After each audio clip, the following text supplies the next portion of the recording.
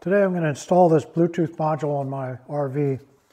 I have the Renogy solar controller, so I wanted this to be able to connect to it with my phone. That way I don't have to go to the panel. This will act as a data logger, tell me the past performance of my panels, and what my battery's been doing over time. It's a pretty simple module that just plugs into the controller.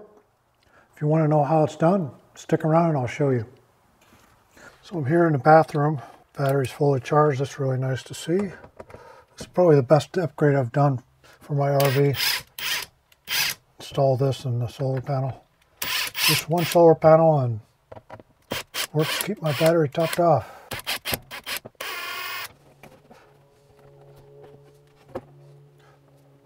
So this RS-232 port is where the module is going to plug in. This thing has such a long wire. What I thought I'd do is pass it through this wall back here. I know that goes into the closet. And I'll mount this instead of right here with a hole in the wall. You can see where the closet is in relationship with the controller. So if I mount this in here and put a hole in this wall, it'll look a lot better than putting a hole in there. First thing I'm going to do is put a hole. Should fit this RJ12.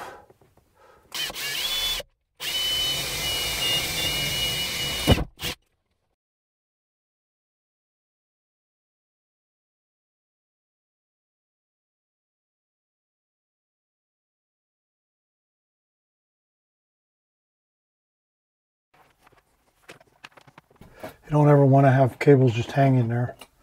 So let me get a zip tie and tie it off. Okay, I'm using these 3/4 inch screws that I got for my pocket holes. They seem to be about the right size for this. Anybody knows what's behind this panel, let me know in the comments below.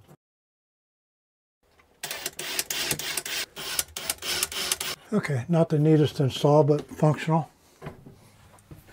Okay, that'll keep the tension off this cable. Now we should be getting lights on the module.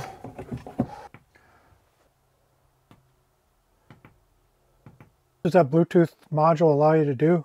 I'm going to download the Renogy app and we'll find out. It's the Renogy DC Home.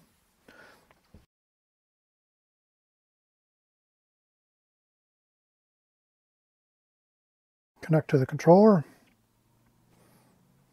It's in float mode right now, so